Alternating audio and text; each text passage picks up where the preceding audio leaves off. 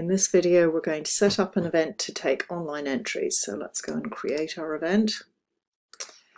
Let's do demo online entries, and spell it correctly, and let's give ourselves a bit of time. Let's do it end of next week. So we're going to select this option here and leave everything else the same. Let's add a couple of competitions for them to enter. So we'll do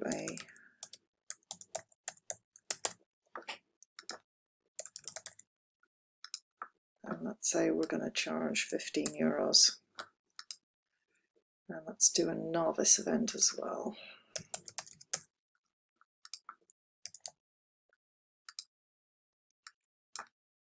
Say 20 just for fun. Save and done. Now back in our control panel, what we need to do here is make sure that we are making it available to take entries. So we need to have when we're going to open the entries. Let's say we're going to open them now. And when are we going to close them? Let's say middle of next week. And the last thing we need to do is make it public. So again, let's set that up for now and we'll leave it open.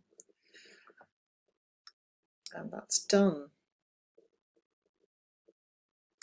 So even though we haven't got our competitions fully set up, it's complaining here because we don't have a judge in, we can go ahead and share the link for online entries. So let's just have a look at what it will look like when we share this link.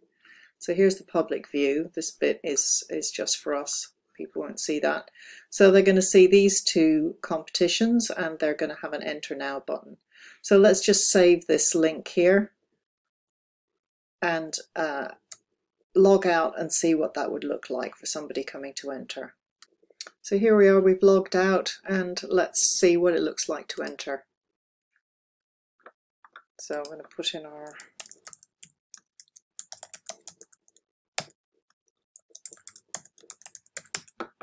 and we're going to enter both classes and there we go. And that's that rider entered. Now let's go back to our organizer page and have a look at those entries. So here we are back in the control panel, and there's our two entries, and we can go and browse our entries, have a look at them, do whatever changes we want, withdraw them, what have you.